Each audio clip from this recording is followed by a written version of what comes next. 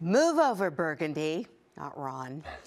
It looks like Oregon has the best Pinot in the world. A Pinot Noir from a Dayton winery just won top honors. Our Keely Chalmers is live at the big winner, Domaine Serene, tonight. And Keely, this is the first time an Oregon Pinot has won this competition. It is, and really what makes this all so special is that the competition was held in Europe, and it included top-notch wines from around the world. But in the end, it was the grapes from these very vines that came out on top. No rest for the weary at Domaine Serene.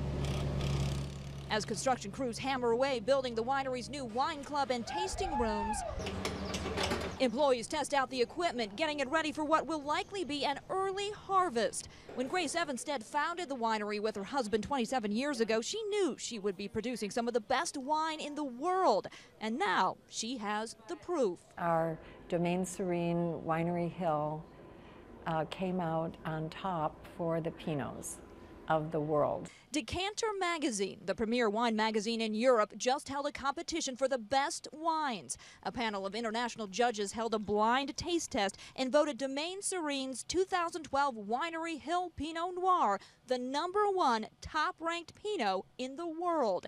It even beat out Burgundies that cost over $1,000 a bottle. New World wines have not really been very popular in England, so for them to have a European palate and to choose an Oregon wine was really very special. According to the Oregon Wine Board, last year, Oregon Pinot Noirs outsold any other Pinot in the country, their popularity growing almost as fast as their grapes. And while it's not a surprise to Evanstead, an Oregon Pinot took this recent top honor. We've always believed Oregon has great potential. I mean, it was a surprise. It was a bit of a surprise to some French wine experts, including Katie Lebris. It was like, wow. American wine, Oregon wine, #1. But even Katie admits Domaine Serene deserves this honor, as does Oregon wine as a whole. It's a treat here in Oregon to have such fabulous producers of wine. I mean, as a French person, I enjoy it, I'm telling you. Now, I'm sure a lot of you are wondering how much the Winery Hill Pinot costs. Well, a lot less than $1,000. It goes for $90. However, the winning 2012 vintage is sold out. But the winery says the 2013 vintage is just as good. Back to you.